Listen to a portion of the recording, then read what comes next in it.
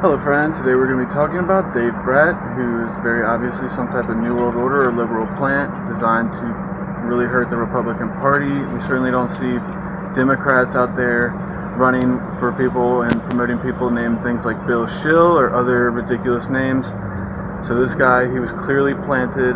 People are saying that he's actually a liberal college professor who just got out of, Randolph Macon College, which is right next to where I live actually. But apparently this guy, he's supposedly going as Tea Party backed. They're not really like gonna actually call him a Tea Party person. So for some reason they give him the bad Republican name and then they call him Tea Party backed. But this really does seem to be just like a huge planting type thing because the guy's name is Brat, and they're just constantly using this in coordination with Virginia. So they're like, you know, Senator Brat from Virginia, we're seeing Brat from Virginia, check out this Brat from Virginia. Just constantly, hundreds of thousands of times. And of course the only actual Tea Party backed person who won anywhere in this country was named Brat.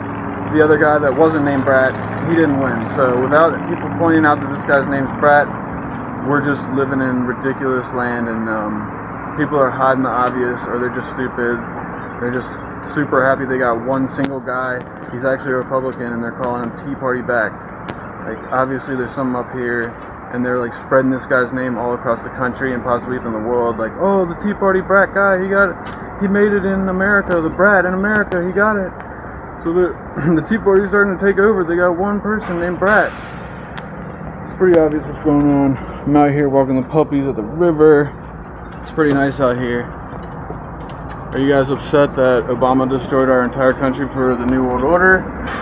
However, it is still possible that we can make it past all the horrific things he's done to our entire country. It's really going to take some type of optimization and just legalizing things that should be legal, but they've just been outlawed for no reason, just to harass the actual people.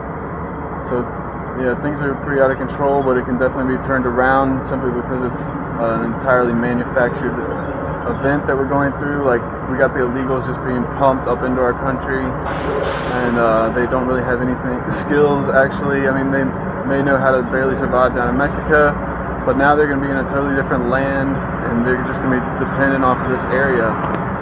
That's obviously not good. And even if they weren't on welfare, which that's going to be cut off at some point, they're going to end up stealing and somehow trying to make it by. I mean, they may start working and whatnot, and a lot of these people could be better than many of the normal sheep. So it is kind of a win-lose-win situation. Maybe some people should try to like join with them or somehow help them wake up and try to get them to join the free people's side. That would be a very good idea because, you know, the New World Order only pays people in promises for the most part. I mean, you may get your teeny checks from the government, but they're going to be cut off at some point. So you really got to start making your own way.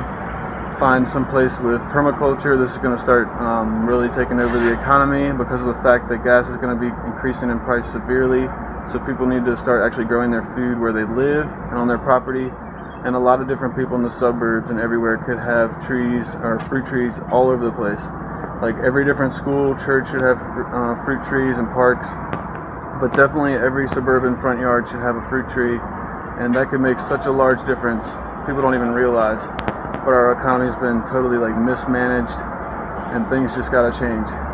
This is Patriot John Adams out here in Richmond, Virginia, just reminding you about this liberal plant, Brat. Watch out for these ridiculous names, kind of like the Bergdahl situation, which y'all probably noticed that that's almost exactly like the Benghazi word, and it does actually happen to be, well, Bergdahl sounds almost phonetically identical to one of my cousins, but you know, that's probably a total conspiracy. Patriot John Adams, signing off.